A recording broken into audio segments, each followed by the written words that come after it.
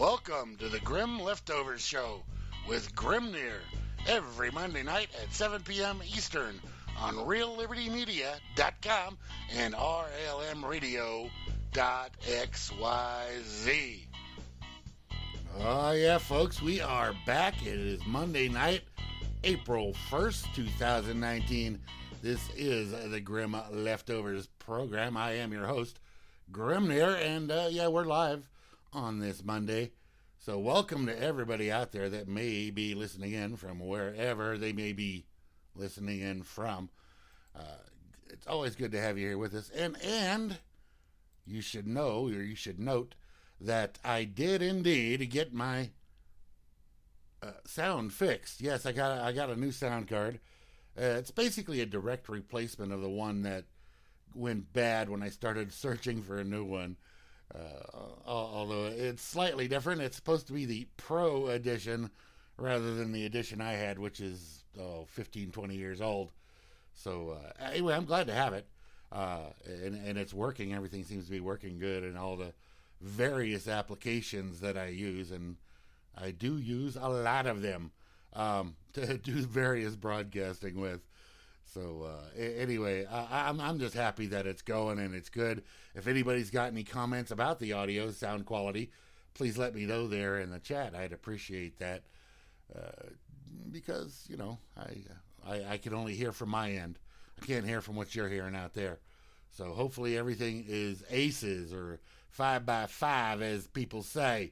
So anyway, welcome to everybody on the various sites out there, freedomsnetwork.com, realliberty.org, rlmradio.xyz, wherever else you may be tuned in from. And if you're not over here on reallibertymedia.com in the chat or just on Freenode, if you access it via your own IRC client, then come on over, jump on in. This is where all the people hang out at. Yeah, we got a great group of folks there. We got some bots and bodies, as Flash likes to say. We got Barman, and we got myself and the Mighty Moose Girl. We got Miss Kate and Anta and Asmo and Chalcedony and Gramsy, Don C. and Java Doctor and Mr. Brow, Mr. Pondergander, Miss Rain and Rob Works and Roams and the Vanna White bot. Yes, she's very handy. Vin E, the weather dork bot that just tells you the weather pretty much. That's all he does. We got Z about the Z. We got the Phantom and Beetle and Bot Trainer, a.k.a. many other names. Colfax 1001, the Cyborg Noodle, Mr. Dakota. Mr. Dakota? I'm pretty sure. Let's see. It's maybe I'll put up a tad. Okay, I'll get that in a minute.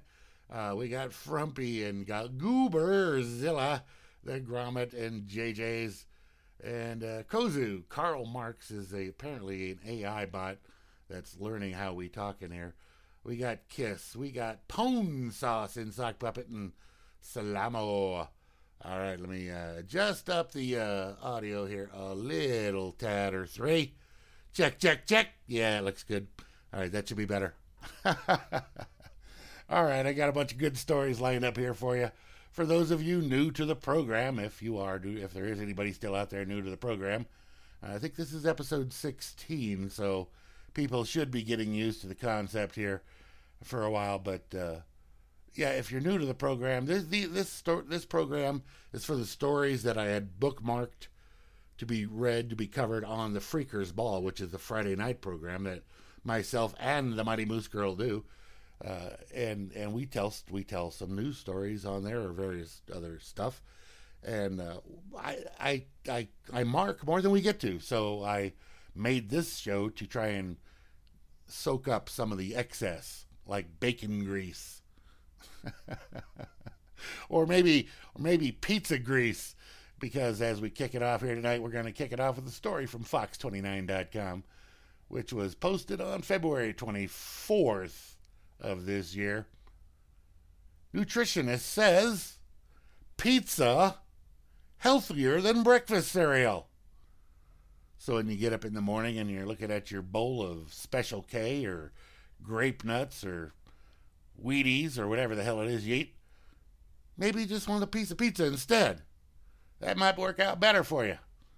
That's right. Captain Crunch or Papa John's. Fruit Loops or Domino's. Those might sound like strange questions, but the answers could change morning routines for you or your children. Some cereals may be magically delicious, but a New York nutritionist says a slice of pizza could be more nutritional way for kids to start the day. And you too, by the way. Chelsea Amer says a slice of pizza contains more fat but less sugar than most cereals, and an average slice in a bowl of milk contain about the same amount of calories. Pizza slices also contain more protein, which means pizza will hold your appetite down and not give you a crash from coming off of the sugar high.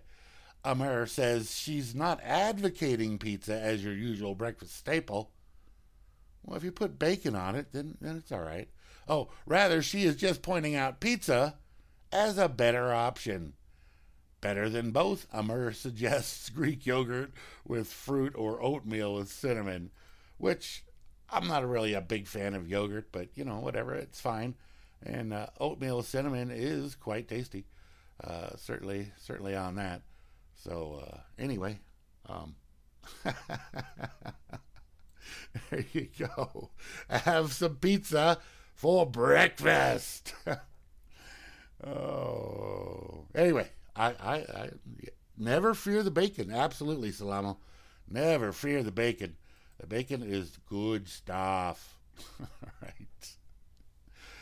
Oh, now we're into the tech world here. This posted on February 25th this year from yourminds.org. 4 artificial intelligent robots slaughtered 29 scientists in a lab in Japan. Now, I don't think we have to worry so much about our bots slaughtering any of the chatters, but you never know. It could be like a verbal slaughter that could happen. Oh, blocked arteries. Nah, fat's good for you, man. All right. So, this is Linda Moultonhowe. Says, I received a phone call from a whistleblower in the intel world I've known for about a year and a half. He is honorably discharged from the Marines, but he continues to work on contracts with the CIA, NSA, DIA agencies. I always keep notebooks all over my house, my office, my car, everywhere so that I can write stuff down during a phone call that I can't record when I'm not in my studio to record. So I wrote this down word for word. At a top robotics company in Japan this week, 4 robots being developed for military applications killed 29 humans in the lab. And they did it by shooting what he called metal bullets. Is there another kind of bullet? I guess a rubber bullet, but that's not going to kill you. Plastic bullet, not going to kill you. So, yeah, I would think metal bullet would be the one that would kill you. Anyway, the scariest part of it is that lab workers deactivated 2 of the robots, took apart a third, but the 4th began restoring itself and somehow connected to an orbiting satellite to download information about how it could rebuild itself even more strongly than before. And this next sentence is a quote. I'm writing this down. I've been doing this for years. This is serious shit, Linda, but you're never going to hear about it in the news. The robotics company has too much to lose, and the government wants AI robot soldiers. Yeah. And there's a video here that you can check out too, but is it true? I don't know. I don't know. And I know you're thinking, well, hell, this is April Fool's Day. Maybe he's just playing a joke on us. But no, like I said, this article was posted on February 25th. So this is not part of the April Fool's thing. But speaking of April Fools, today being April Fool's Day, I look up at my calendar here. Oh, I'm on the wrong month. Maybe that's why. Okay, I looked up at my calendar here, and I looked at the first day of the month. I didn't realize I hadn't changed the calendar day, month yet. Anyway, For the first day of the month, it says Employee Appreciation Day. And I thought, well, that's a good joke. Employee Appreciation Day. Who are they fooling? Oh, okay. It doesn't list April Fool's Day on the calendar when I flip it to the next month, but that's kind of funny. It does sound April Foolish, Salamo, but Linda's been doing stuff, covering some really weird news for a long time. If you listen to a show, Coast to Coast AM, that comes on late nights on the radio, different stations in your area, but if you listen to that show on the fourth Thursday of every month, you'll hear Linda Moulton Howe on there for 3 hours. So you can check her out and see what she's all about. But her stories usually come out pretty accurate. So that being that, robots, how about this? Biomimetics. When robotics imitate nature. Robot see, robot do. This is on techacute.com from March 8th.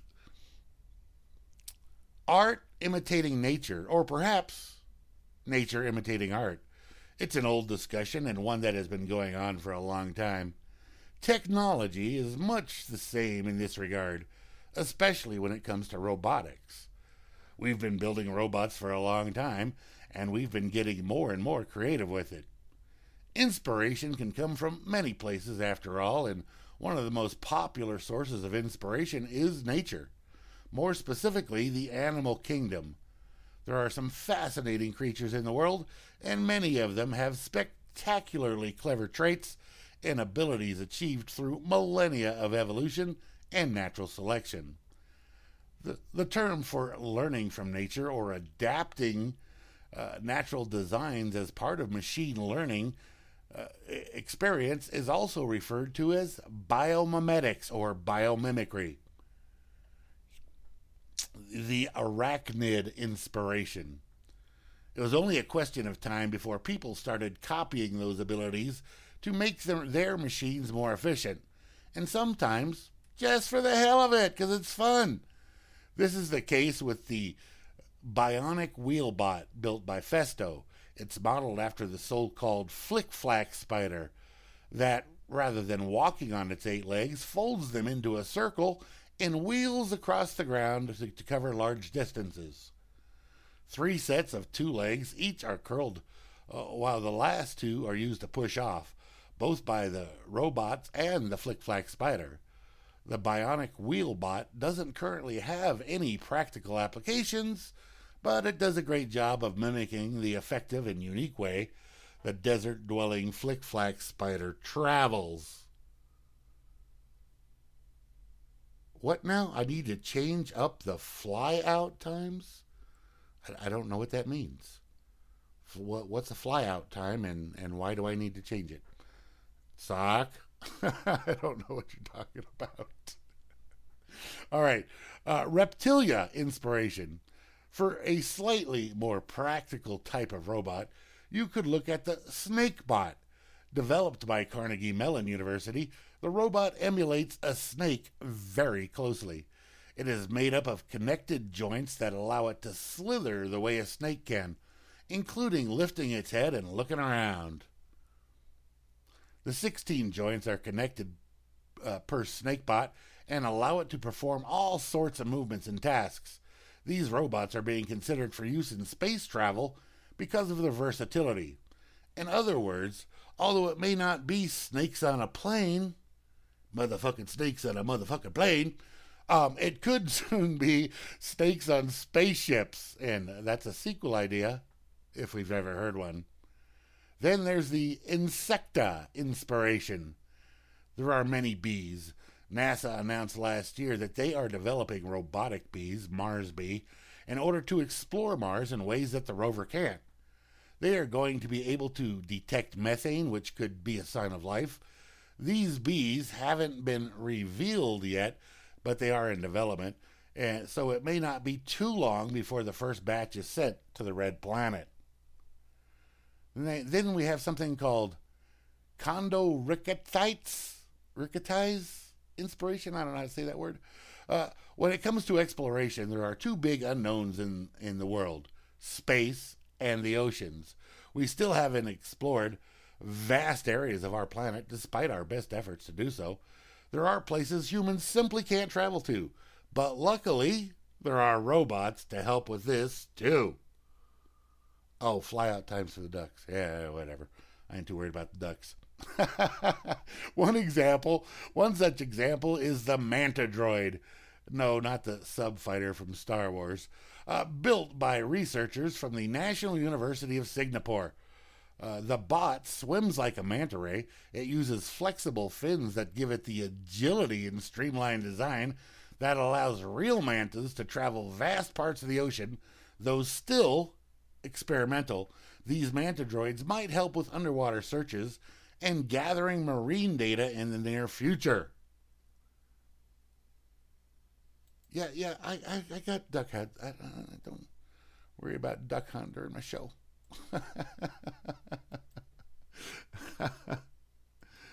Oh boy. All right, there you go. Techacute.com. All right. Robots, brains. Yep, here's one from futurism.com. Posted up here on January 12th of this year. Scientists are building a quantum computer that acts like a brain. Get ready for the quantum neural network. Excuse me. A new research project aims to harness the power of the quantum computers to build a new type of neural network. The researchers say, could usher in the next generation of artificial intelligence. My colleagues and I hope to build the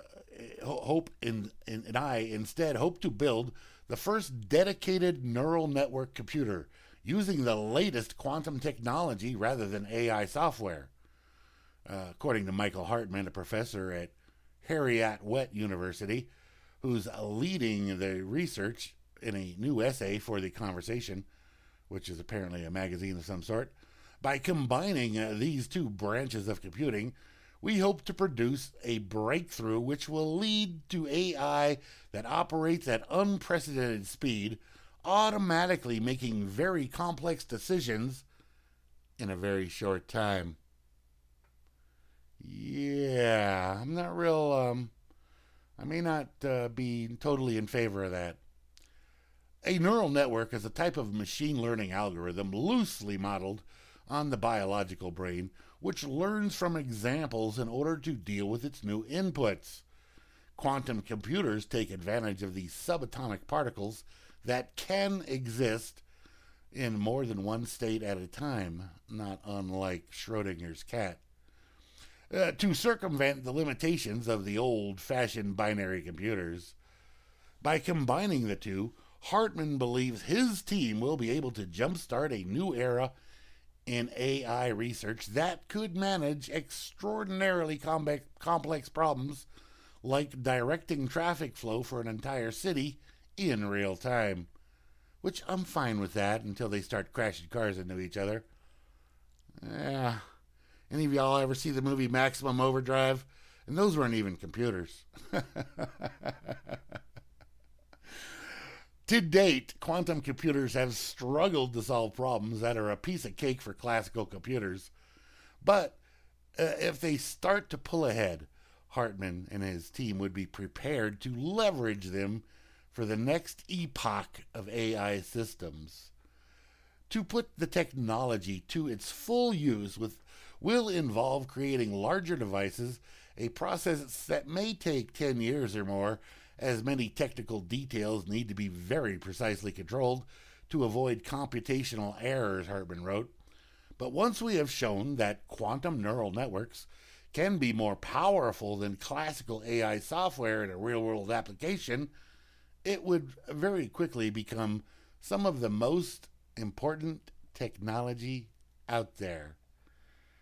And Skynet was born Yeah, yeah. We are actually beyond the date for Skynet to become alive, as it was in the movie, The Terminator.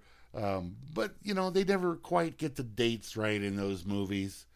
But yeah, I have a little bit of trepidation, would you say, about allowing these machines to have that much control, especially because we know that many scientists, they will do because they can do.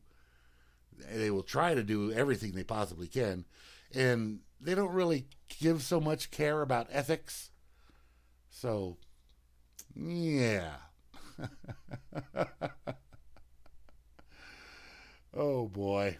All right. And this one, just because it's funny. I think it's funny. I don't know. Maybe it's not funny, but it's funny to me. From the dailymail.co.uk. Yeah.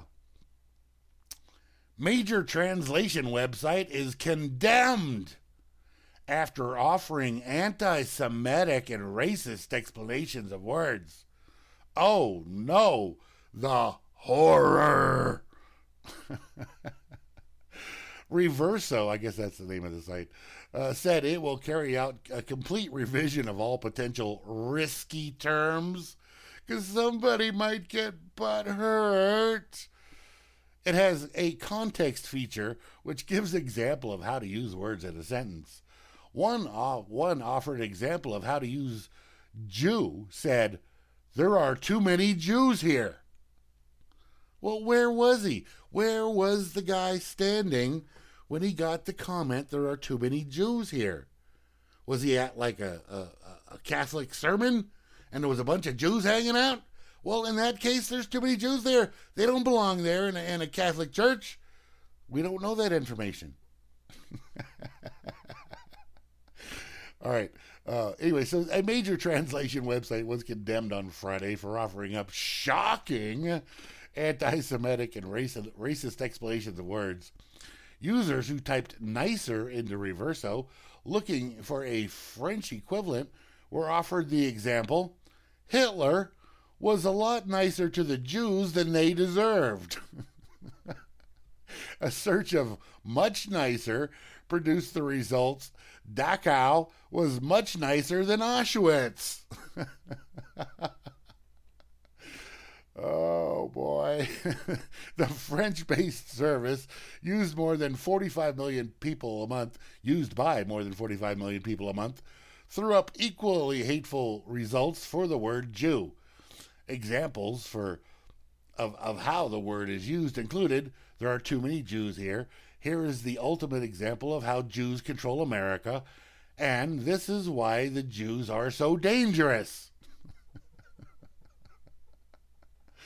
Translating Jew into Italian brought up, "We will knock on the door of the mosques with Jewish skulls," while a search in German on Muslim threw up the result, "A good Muslim always keeps his mouth shut." A search done by AFP on the French word for blacks gave the translation, "Known fact, blacks move in, crime goes up. And to be fair, most animals hate black people."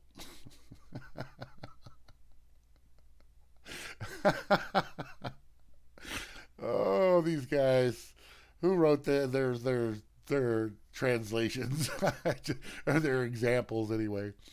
A search in English gave, he was shot by two blacks outside a garage. An International League Against Racism and Anti-Semitism, known by its French acronym LICRA, L-I-C-R-A, condemned Reverso, saying its examples of translations were dripping in anti-Semitism. I didn't even know it was a liquid. It called for immediate action to fix the problem. The site's founder, Theo Hoffenberg, said that its machine translating tools had never been known to slip up so badly. Well, maybe it wasn't a slip up. Maybe you had a kind of a rogue programmer there. Anyway, "We have never had such a shocking examples that need such rapid correction," he added. Hoffenberg promised to correct the unfortunate and horrible examples pointed out by LICRA within hours, and said the site would be carrying out a complete revision of all possible, potentially risky terms and word. Ooh, it's a risky term, risky word.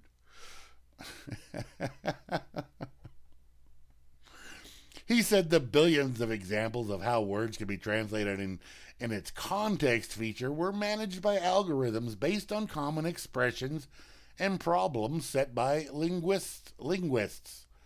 Reverso uses subtitles from films and internet videos to replicate the most common. If he's using YouTube videos for some of this, that could be part of his problem. The most commonly used phrases from natural speech. Well, I guess depending on where you're standing and who's talking, the natural speech phrases are going to change on you. Hoffenberg said that the site is not corrected in real time, but every few weeks based upon feedback and recommendations from several thousands of its users.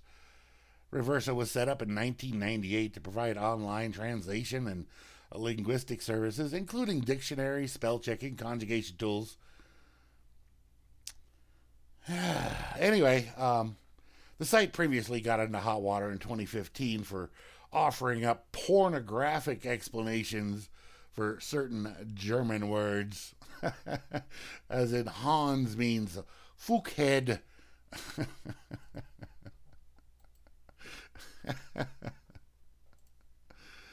Oh, man. It's all funny stuff out there, ain't it? Let's see if anybody's saying anything to me here in the chat that I missed out on as I'm going through. Does it look like it? They're all yakking about who knows what. Yeah, sometimes the chat is just the chat and they're not talking about the show. All right. From a website called thevaccinereaction.org.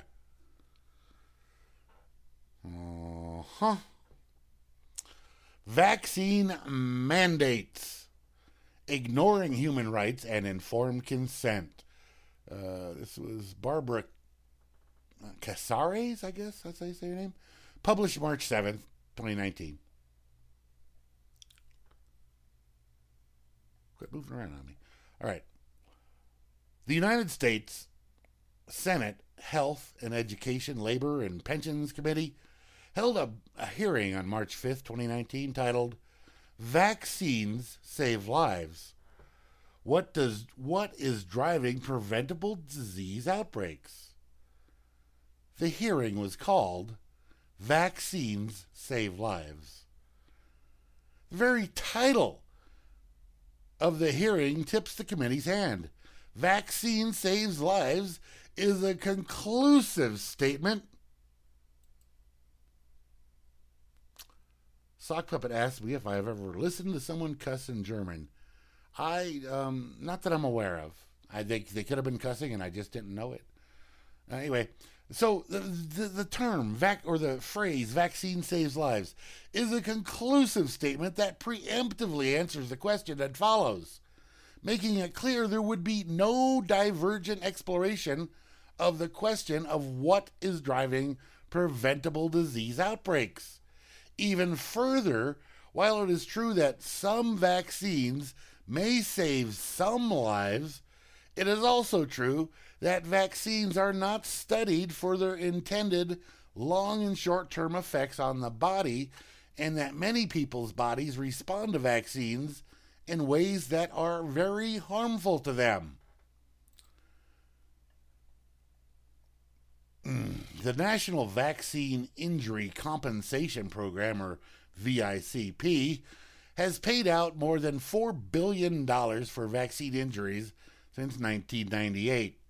The passive reporting system for vaccine injuries, VAERS, or Vaccine Adverse Event Reporting System, which captures between 1 and 10% of all adverse reactions, receives thousands of reports of injury every single year. If vaccines are saving lives, they are also doing it at the expense of those who are injured or killed by those very same vaccines. Where the hell's the greater good in that? The testimonies of those elected to give witness in the Senate hearing all beat the very same totally predictable drum. More mandates for more vaccines to be given to more people. There was a push to curtail parental rights and eliminate vaccine exemptions to those vaccines. Who will be allowed to speak in Congress to the issue of human rights, the ethic of medical informed consent, and the right to bodily integrity and autonomy when it comes to vaccine mandates? The United States has confronted and repudiated the ugliness that comes with eugenics, utilitarianism, and medical experimentation in the labs at Tuskegee and the courts of Nuremberg, following the horrors of Nazi medical experimentation on human subjects. It is a violation, pure and simple, a violation of human rights to use people as guinea pigs in the great vaccine experiment. It is immoral, absolutely freaking immoral, for the government to collude with pharmaceutical companies through the use of vaccine mandates. The Center for Disease Control and Prevention, the CDC, now recommends 69 doses of 16 vaccines be given to children before the age of 18, with hundreds of vaccines in the pipeline. Many of these vaccines are fast-tracked for approval without adequate safety studies. Each carries both known and unknown risks. Although it is currently in fashion to think otherwise, the science is not settled on vaccines. The science is not settled on anything. Science cannot be settled. There is not adequate testing on vaccines to make assurances of safety. New vaccines are usually tested against other vaccines, not inert placebos. There has never been a true scientifically credible study of those who are vaccinated compared to those who are completely unvaccinated. Vaccines are a medical intervention given to healthy people that carry a risk of death or serious or debilitating consequences for some individuals.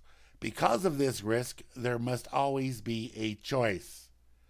So there you are, perfectly healthy Joe Blow, and you walk into some place because you've been instructed to by your television to go in there and accept certain injections of vaccines into your perfectly healthy body.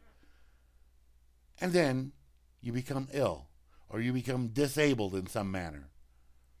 And they mandate, or they're trying to mandate this as far as they possibly can, to force everyone to be totally vaccinated to what they will tell you are their standards, although their standards are not standards because they've never actually been validated. There was no one on the panel of witnesses at the March 5th Senate hearing who gave a voice to that point of view.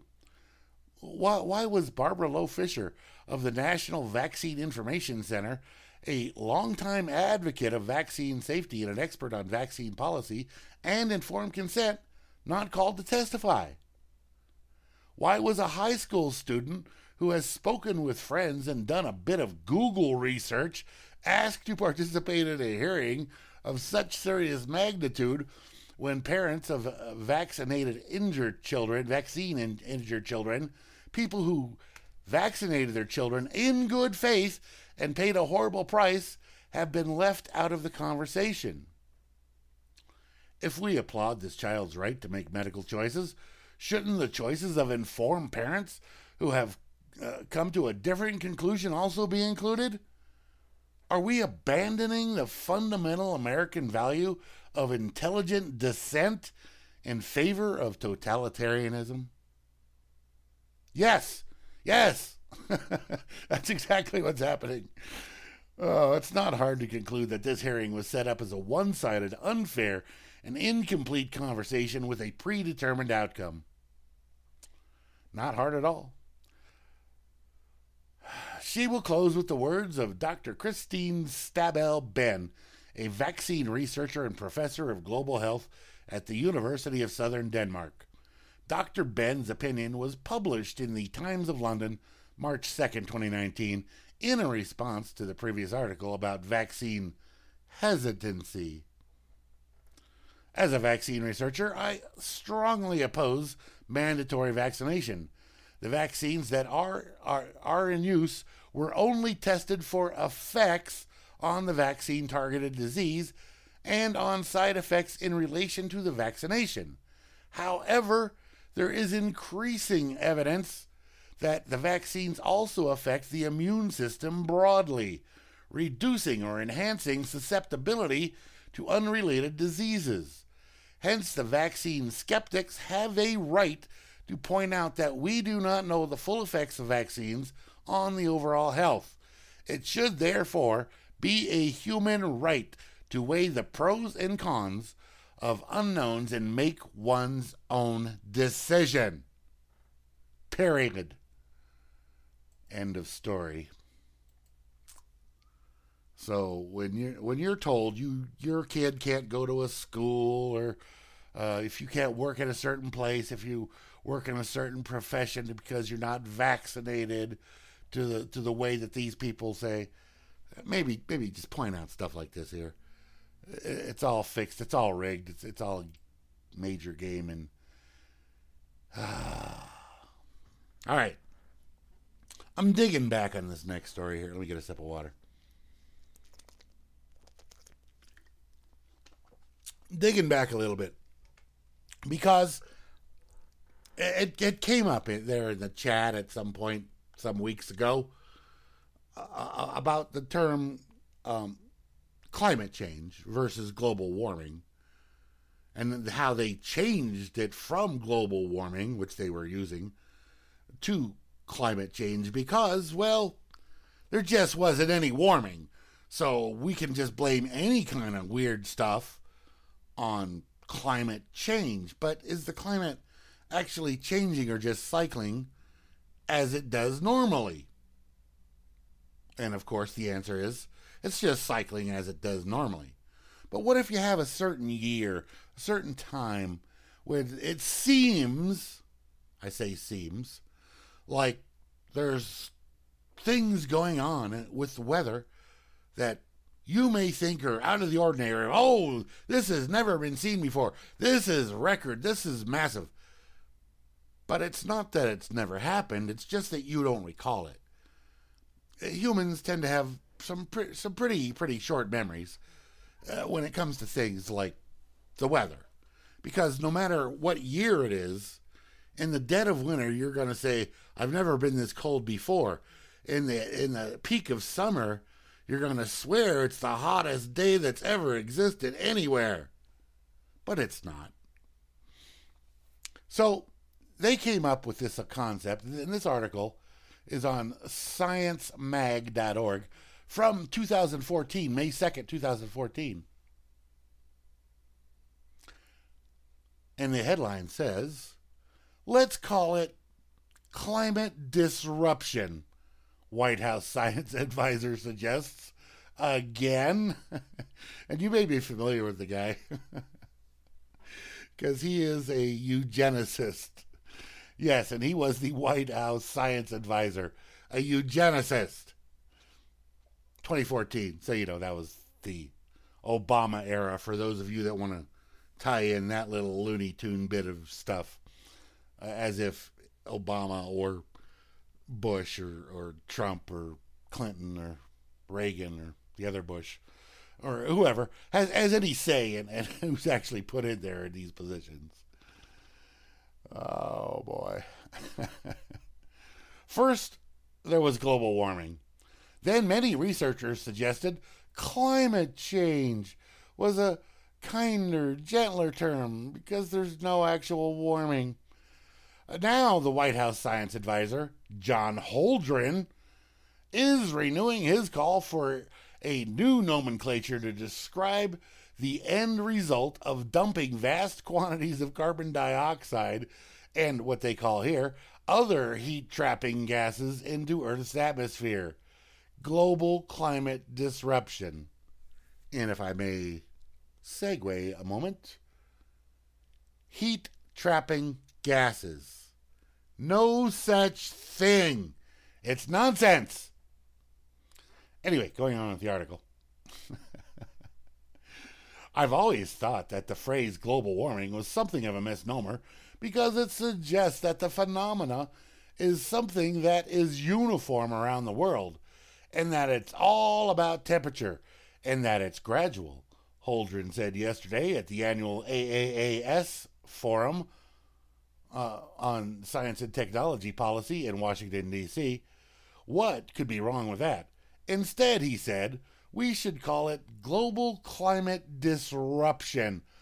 Although the rising average global surface temperature is an indicator of degrees of disruption that we have imposed on the global climate system, what's actually happening involves changes in circulation patterns, changes in precipitation patterns, and changes in extremes. And those are very different in different places. And they're all imaginary. Oh, it's cyclic there, you moron. Anyway, Holdren has made similar calls before, apparently with limited effect on the public's vocabulary. This time, the remarks came in the context of a brief preview Holdren gave on a new climate report that the Obama administration was scheduled to release that week. This document will, in part, spell out the potential disruptions, potential disruptions that the United States faces as a result of climate change, perhaps giving Holdren the idea for some currency. No, his idea has no currency. It never took off. Like I said, this was 5 years ago, and it never took off. I remember reading about it because it really made me laugh. Climate disruption? What the hell are you talking about? Somebody flicked the power switch off and on? Is this coitus interruptus? Climate interruptus? Anyway, in his remarks, Holdren was also bullish on the potential of alternative energy sources to replace fossil fuels. Again, they're not fossil fuels, but most people believe they are. Even people I know that understand that global warming is a hoax still think of oil and other similar things as fossil fuels, as if you're dredging up dinosaur guts to power your car. Nonsense. Oh, God. Anyway, reducing greenhouse gas emissions will involve developing a variety of energy sources, including renewables, nuclear, and fossil fuel technologies, with carbon capture and storage, he said in response to a question from the audience. But nobody has a crystal ball. Well, we got a magic 8-ball here in the chat, but that's different. But nobody has a crystal ball to know when that mix will emerge from the efforts to raise each of these such options to its highest potential. You know, these are the type of Looney Tunes that they hire to set policy for things like how they can control the climate and what your effect upon the climate is, because you're a dirty, filthy human and you need to be dealt with in the harshest manner, the very strict manner. You need to be controlled and regulated and taxed and fined because you're breathing and farting and eating food that required energy to grow. Exactly, Cyborg. Excuse me. All right, this article published 3 weeks ago here on betanews.com. I haven't seen it yet. I'm not sure it's going to happen, but I personally have not seen it yet. But according to this, Microsoft will pester Windows 7 users to upgrade to Windows 10 with pop-up notifications. Much like they did back when Windows 10 first rolled out. Remember, you would get little pop-ups shooting up there. See, even Magic 8-Ball doesn't know if I have a crystal ball. Anyway, so this if you see these, don't be alarmed. All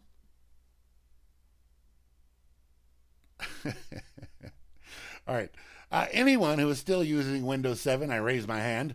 I'm speaking to you via a Windows 7 machine right now, and I am not going to switch to Windows 10. I will eventually switch to full-on Linux systems, which I have one Linux and one Windows system here on my machine, or on my desktop. My physical hard desktop, not the computer desktop. So anyone still using Windows 7 does not have much longer until the operating system is no longer supported by Microsoft. And you say, meh, who cares? There's people out there, and I know them right here, still using older systems, XP. So, some people still use Windows 2000 and other versions of Windows that are old and have been not supported by Windows for a long-ass time. Big deal. Anyway, Microsoft has already done a lot to encourage, to force people, Windows 7 diehards, to make the move to Windows 10, and now it's stepping things up a gear. Throughout 2019, the company will show pop-up notifications in Windows 7 without making the switch to the latest version of Windows. In a blog post, Microsoft Corporate Vice President Matt Barlow explains at the end of the support for Windows 7 means there will be no more updates issued to most people, and this is why it's important to upgrade. It don't matter. It don't matter. It says, to the most secure Windows ever. Well, it's secure for Microsoft, but is it secure for you? Is Windows 10 secure for you? No, the answer is absolutely not. And the reason not is because Microsoft has full access to your machine. And they take that information from your machine and they share it with whoever's going to give them money for it. So if you start seeing these little pop-ups coming up in your computer, if you're on a Windows, if you're running Windows 7 still, meh, don't worry about it. Leave it. Let it be. Let it be.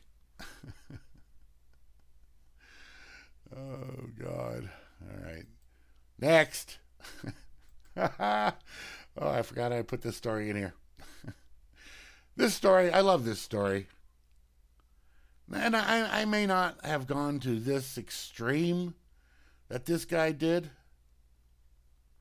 I might have just pulled over and kicked the guy out the door if he was in my car doing this, but choking somebody, probably not. This is, by the way, it's on NewYorkPost.com on March 11th. Car passenger choked driver for singing Christmas carols. I fully understand the frustration of that passenger. And I would have said, I'm going to walk. Just let me out here. Let me out here. I'm out of your car. I don't want to have anything to do with you sitting there singing friggin' Christmas carols. A Pennsylvania man who was seemingly not in the Christmas spirit last week was arrested after he allegedly assaulted a man for singing festive songs, according to reports. Clayton Lewis, 25, was a passenger in a car driving down Route 28 in East Deer Township, northeast of Pittsburgh, on March 4th, when the altercation broke out, citing a criminal complaint. The driver of the car reportedly was singing Christmas carols, which upset Lucas. He allegedly reached around the driver's seat and began choking him to the point where he almost lost consciousness, according to the news outlet. While Pennsylvania State Police tried to arrest Lucas, he allegedly would not cooperate and refused to listen to their orders before he was eventually taken into custody.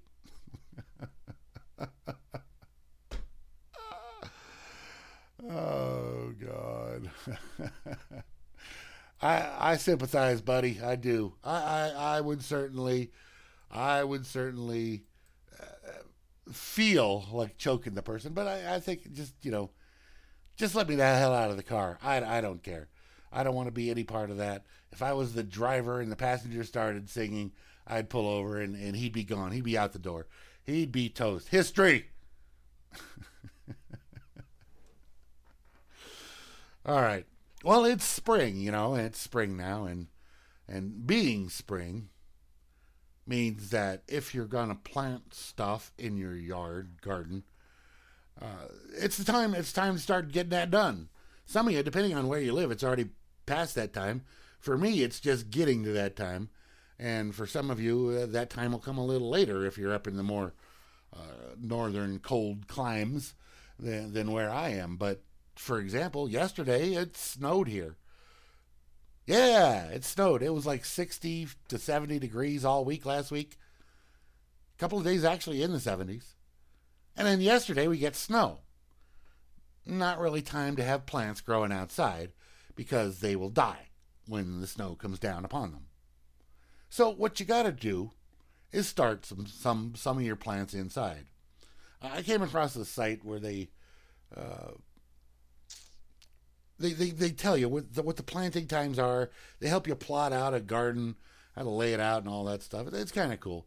I don't have it right here with me. Maybe I'll throw it into the blog, but I don't have a link for you. But it was kind of cool. It lets you lay it out. It tells you which plants grow, when you want to start planting them inside, when you want to transplant them, when you want to start the ones that start outside, how much space each of them needs, what kind of pests you can expect from each one, and when to begin harvest on each of the plants. So it was pretty cool. But anyway, I came across this site here, or this article here a while ago, and it's from dengarden.com on May of 2016. And it's handy. It's a handy thing for those of you that may want to do some indoor planting ahead of time. So here it is. How to use a cardboard egg container to make a seed starting tray. Now, I have some flats that I've been saving for years, egg flats that held, I don't know, what, two dozen eggs or 3 dozen eggs, a bunch of eggs. Maybe 30. I don't know how many eggs, but they're good, big square cardboard flats, and you can put them into places. Cut them up into certain things, and write down on the side or put a sticker on there or whatever you're going to start in these cardboard containers. So it's called do-it-yourself or DIY seed starting trays. A seed starting tray is a small container where you put garden soil or other materials used to germinate seeds so that you can give plants a proper care until they're ready to be moved to the ground or to a larger pot. Because these egg trays are not big, it's easy to control their environment to help plants grow the best conditions, watering, temperature, light, etc., in geographic areas where winters are so cold that young plants cannot survive. You can start your seeds inside of your house or other protected areas, and be ready to transplant quite a few seedlings when the weather permits, instead of just starting everything from scratch. There are several ways and materials you can use to start making your own seed starting trays, but my favorite is the cardboard egg box.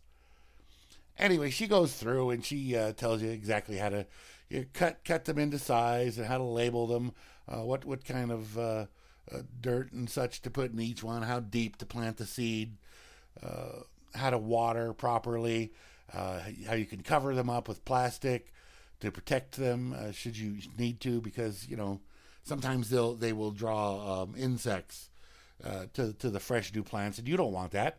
That's bad. That's bad for your seedlings. So it's a pretty good little article.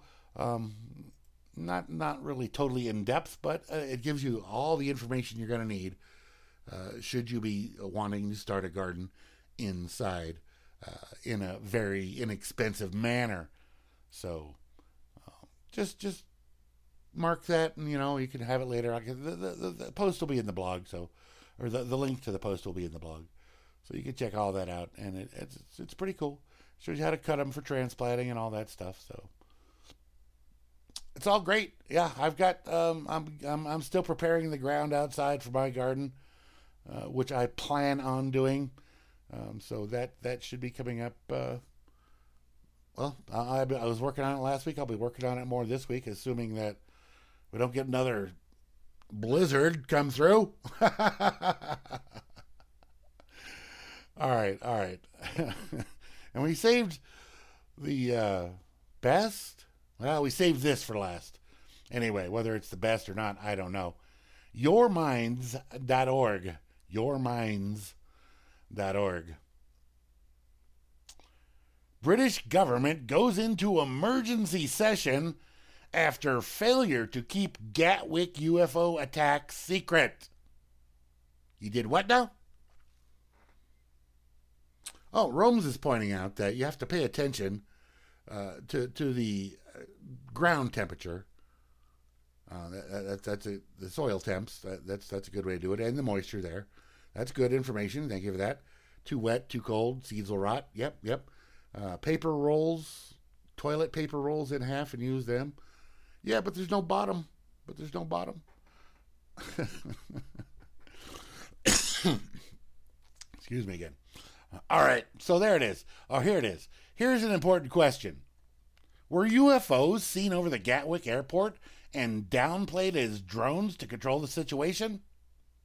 It happened at a China airport back in 2010 when a huge glowing UFO shut down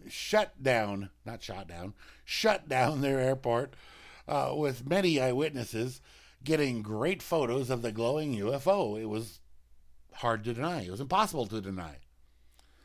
Not that they didn't deny it, but it was impossible to deny. However, I cannot find any photos of a drone or UFO over the Gatwick airport, which is strange. I believe that people at the airport did not see the UFO, that it was only seen on radar zooming around the airport, that it would cause them to panic if it was cloaked, causing them to panic from not being able to see it.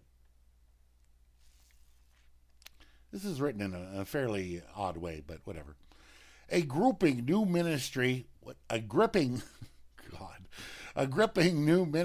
of Foreign Affairs MOFA report circulating in the Kremlin today, chiding London for never missing an opportunity to hinder Russian media in the UK, states that the British clampdown on press reporting is because they have become so unnerved over the UFO attack, which, if it was just flying around, can you really call that an attack? But they are. The UFO attack on Gatwick Airport this past week. And that has now seen, I think they meant, Prime Minister Theresa May having gone into emergency session with her government after the drone story first put out by the propaganda mainstream media, the clap, was shot down by police, thus causing the innocent couple arrested to be set up as patsies, having to be... that's right. You all remember the drone, the drone, quote unquote drone that shut down Gatwick Airport. Not a drone. Yeah, it was indeed quite the UFO that was there that shut down the airport. So, there you go. All right, folks. That's going to be the last story for this particular week here on Grim Leftovers. I'll be back again next Monday. Hopefully my audio is good throughout and the audio card sounds good and everything such as that. It feels good having it. Let me say, it really feels good having the proper equipment. Once again, I went through several other various sound cards trying to find one that would replicate what my old one did without actually buying the exact or close as possible to the exact model of previous sound card that I could get. And I finally gave up and got the one that I needed. I wanted something more modern. but the modern ones just weren't doing it. Anyway, tomorrow at 1 p.m. Eastern is Flash Somebody. In a perfect world, Grammy will be on Wednesday night and Friday night at her normal time, 7 p.m. Eastern, with Grammy's Rocket Chair. Flash will be on once again on Thursday at 2 p.m. Eastern with 20% off. Vin E comes on at, he likes to say noon Central, but 1 Eastern with his show Ponder Gander. Then Grammy at 7 and Fricker's Ball at 11 p.m. Eastern, myself and the wonderful Mighty Moose Girl. Flash comes back on Saturday in on a dork table. Thank you, Sock. Thank you, Kate. The dork table at 1 Eastern, or noon Eastern, excuse me, on Saturday with Flash and maybe a guest co-hostage. He gets them sometimes. I'll be doing the blues. We'll be playing the trivia here on Sunday on RLM Radio. So at noon Eastern, and that runs for 3 hours right up until Hal Anthony behind the woodshed opening up the big can of whoop ass. Thanks everybody for tuning in. I'll talk to you later. Peace.